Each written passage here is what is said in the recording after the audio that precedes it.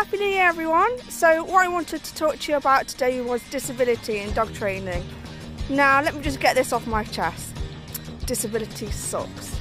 It really, really sucks. I can't currently really walk very much at the moment. I'm currently relying on a walking stick. I have essentially a broken leg that requires surgery, but due to having bone cancer a few years ago, everything's a lot more complicated, and it's a shitty situation to be in. However, I have dogs that need me. I work with dogs still, and I've had to adapt to my physical capabilities. So basically, I'm saying you cannot miss out on training with your dogs for any reason. It's not okay. If it means you have to adjust what you do to your physical and mental capabilities, then do that. If you have to get a friend in or a trainer in to help you, then do that. But your dogs need you to train them. Dogs need a job. It's really, really important. And you can adapt. You can adapt to whatever situation that you're in, just like I have done. I've got a very successful behaviour consultation process that I can manage with my leg in the way that and everything that comes with that, the exhaustion, high doses of ridiculous drugs to help control the pain, limited ability to concentrate on the computer, for example, which of course hampers writing up reports, etc. But I'm not only managing, I'm doing well, because at the end of the day, if I wasn't able to do it, I wouldn't do it, because it's not fair to clients. Clients are paying for a service, and I deliver that service well. So today I'm just doing a little bit of choice training with one of my favourite clients' dogs, Fudge. So I'm showing you how I'm adapted to that. So I've had to come onto the field with a walking stick, which sucks. Got my walking stick here. And then I've come with a fold-up chair, which I'm going to show you now.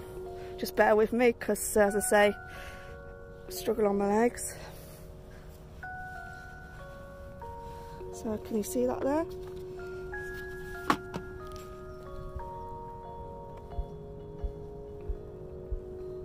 Now, let me tell you. Oh, good job! So, Fudge has just come to say hi. I don't think you can see him there. There we go. Good job! So obviously I've not come with a stool like that. It's a really brilliant stool that you just twist. It's very, very easy it takes about 3 seconds to set it up. You just twist it to lock it in place, and then pull and twist it to unlock it, and it just goes into a really small disc shape that you can put over your shoulder. So I'm not saying it's ideal, because I can't do nice training walks where I'm dropping treats on the floor for Fudge. So I tend to let him have the freedom, because that's also just as important in training. Good job! Making some fantastic choices here, Fudge. So I'm letting him get up here in the way that he wants to. I could still mess about, stopping and waiting for him to stop pulling on the lead, although he barely pulls anyway. To be honest, he's a pretty good dog. But I could go through all that, but I've got a limited ability to walk on my leg, and sometimes this means compromise. So letting him get up here I want to save time, and then shutting up and training, basically. And this is a message I want to send to everybody out there who's feeling really shitty, feeling like they can't do this, they can't do that, for whatever it may be. Maybe it's a mental reason, or like a mental disability or impairment, or physical ability. And believe me, if I was in a wheelchair, I would be having somebody wheel me up here to do exactly the same thing. And there will actually be, when I've had surgery, a significant amount of time I'll be spending in a wheelchair, and that's at a point where I'm able to actually get out of bed at all. So I'll be lying virtually completely still for 6 weeks, and you better believe it, I'll still be dog training. So I just wanted to send this message out here. If you've got a disability and you need help with training, get in touch.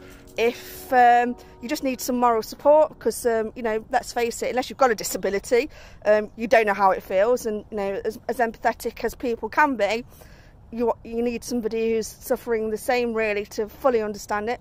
Just get in touch, and I'm always got my ear open to anybody who just wants to have a moan and get stuff off the chest, and also people that need help with practical solutions to dog training. I wouldn't charge you for this. I generally care, primarily care about the dog's welfare, and training is absolutely crucial for that. So this is why I'm recording this message. All right then, I'm going to shut up and train now, and you can see it in action. Thanks then, bye. I've got my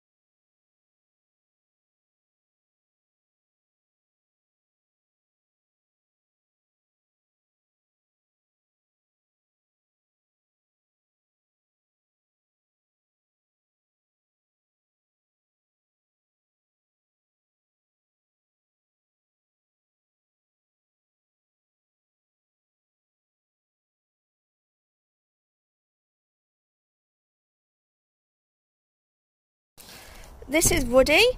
So the training walk is much more important for Woody and his particular issues. So what I've done is a risk assessment, as I do for every dog and every time my health changes. So even with dogs I've been working with for a long time, I will do a new risk assessment to bear that in mind. So I'm out today. I've got my chair for because I'm going to need to sit down about every 5 minutes, at which point I'll do some targets with Woody, I'll do some other things, choice training, and the actual lead is attached to my training vest.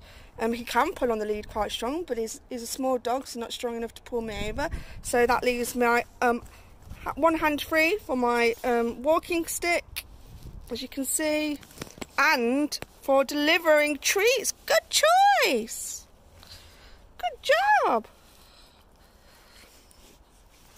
And I have my little fold-up chair over my shoulder as well. So that's how I'm doing this training walk with my current physical capabilities. Of course, all my clients are aware exactly of the situation, and they're kept up to date with any changes, and that does sometimes mean that good choice, that does sometimes mean that I'm going to need help.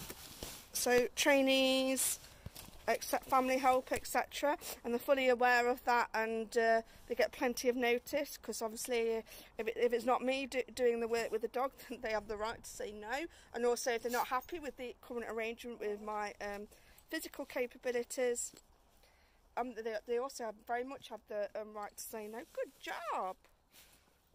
So I'm off now with him. So this is another case of shut up and train.